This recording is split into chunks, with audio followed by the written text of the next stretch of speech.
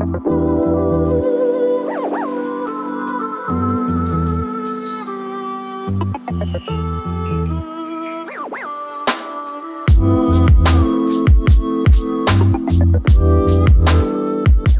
wants $400 for its new portable Bluetooth speaker, so the question is it worth it?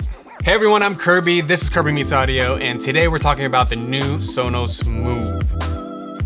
In 2005, SONOS started selling home speakers with the goal of people being able to easily listen to anything they want in any room they want.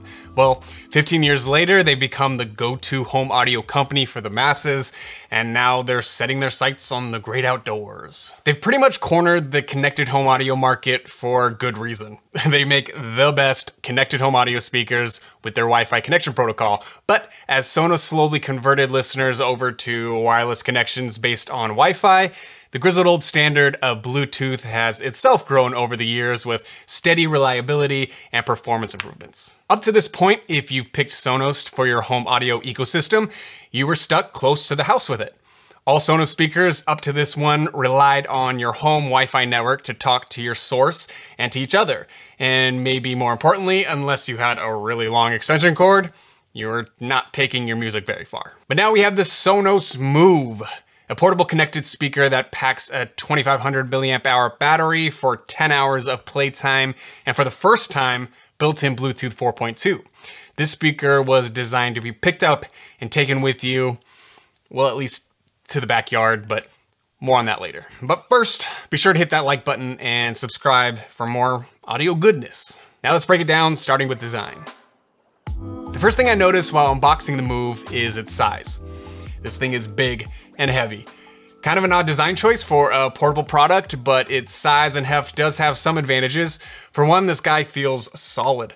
Knowing people would be picking the speaker up, the engineers at SONOS obviously took their time to make sure the speaker could survive a fall. At over 6.5 pounds and with a solid glass fiber reinforced internal structure, similar to the one we found in the SONOS One teardown we did right here, and a nice big rubber bumper on the bottom, the speaker feels like it'll last a long time, which SONOS wants, and specifically thought to build in features for, like a removable battery. All batteries degrade over time, that's just a function of them working properly. SONOS expects you to own this speaker long enough to have to replace the batteries someday, and they've made it relatively easy to do so. This isn't your average portable Bluetooth speaker, which you may or may not be aware of, you will have to throw away someday.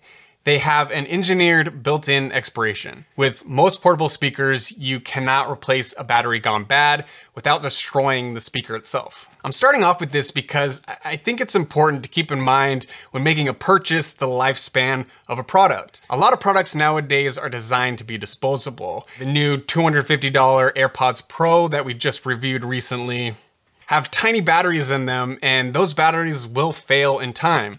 And there's no way to replace them without destroying the buds themselves. I'm not saying this is a bad choice for audio brands to make, or necessarily even bad for consumers. Sometimes the product just couldn't exist at a certain price point without a fixed battery design. Everything's a trade-off, and you have to decide what's right for you. I see having the information and being aware of the choice as the important part. Now back to SONOS. They've continually manufactured their products to last because they're in kind of a unique position of not needing you to buy a replacement speaker to keep revenues coming in from existing customers.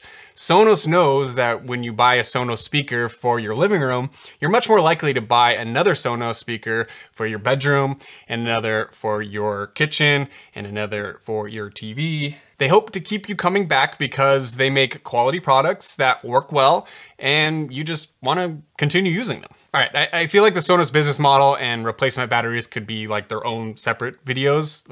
Comment down below if you want to see those. But just because SONOS makes quality doesn't make it the best choice for every situation where you'd want a portable speaker. The same design language that makes the Move durable and sound great outside also makes it big and heavy. Two words not normally used to describe portable design. Yes, you can pick this guy up and lug it to the beach or on your camping trip, but are you really going to? No, probably not. It weighs almost 7 pounds and it's bigger than my head. it really does limit its portability. The SONOS Move makes the most sense going from listening to music inside the house to listening to music outside the house. Maybe around the pool or for barbecuing while entertaining, and maybe throwing it in the car every once in a while for a picnic or park day. If you do a fair amount of outside entertaining, but don't want to invest in a full outdoor audio setup, the Move is a perfect double duty speaker inside and out.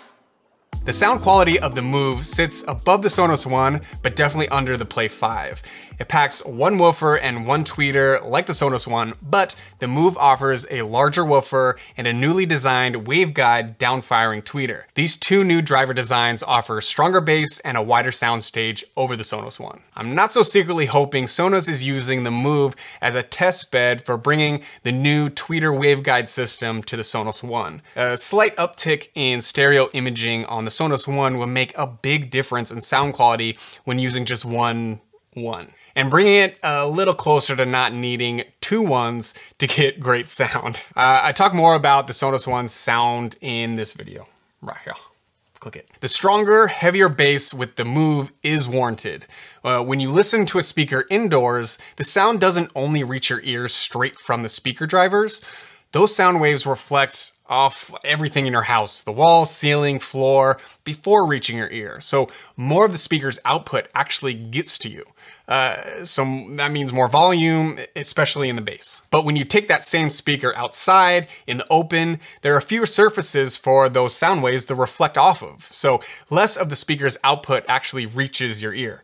It just keeps going, off into the sky, into your neighbor's yard, and we hear less bass. The two drivers are individually powered by Class D amplifiers to have more control over the signal processing of your music.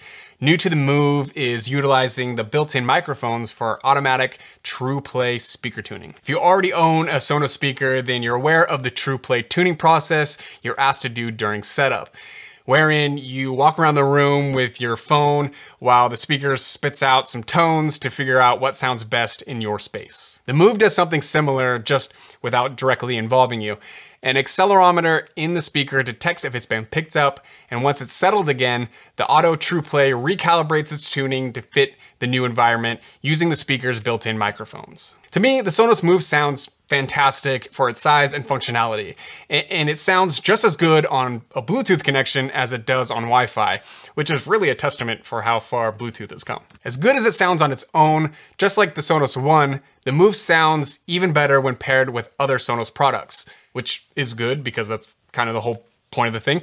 You can set it up on its own as a monoed stereo speaker or connect it as a stereo pair with another Move.